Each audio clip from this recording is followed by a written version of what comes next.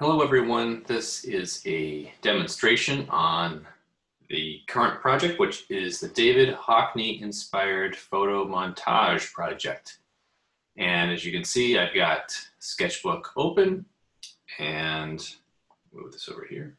I've got quite a few pictures on the stage here, whoops. And I'll show you just how many I have here. I've got probably, I want to say close to 15 pictures that I've got. And once you've got them imported, and again, just to refresh you on that, if you click up here on the little mountain range sign here with the plus sign, that is gonna get you access to your photos.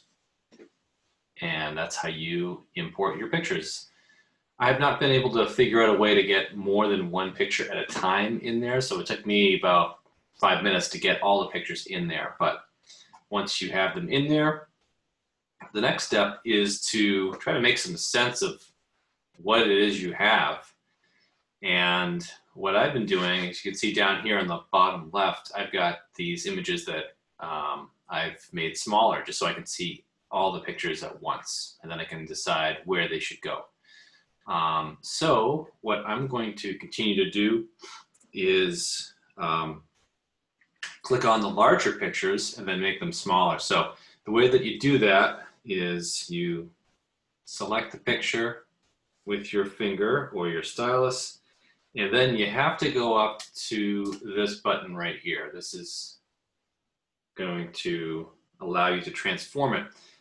Don't click any of these buttons though, unless you want to physically change in terms of the proportions.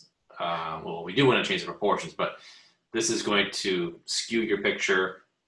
This is going to rotate. This is going to flip either horizontally or vertically. This is going to nudge, which is handy if you want to move it just a couple of pixels, but we just need to, I'm going to restart this. We just need to first select, and now I'm just using my thumb and my index finger. Oops, I got the wrong one selected. Okay, that one's good.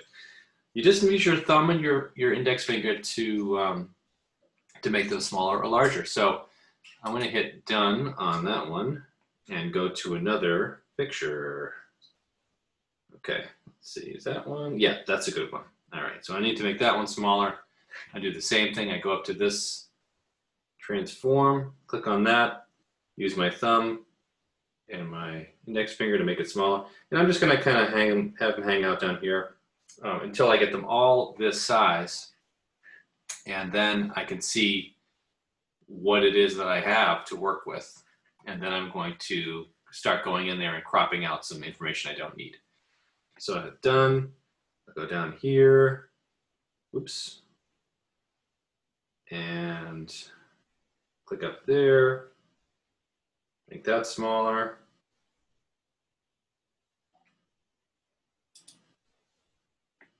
And that is it for, well, I'm gonna keep going eventually, but I'm gonna stop the video, and the next video I'm gonna show you is going to have all these guys completely transformed down to about this size. So that is going to be for part 2.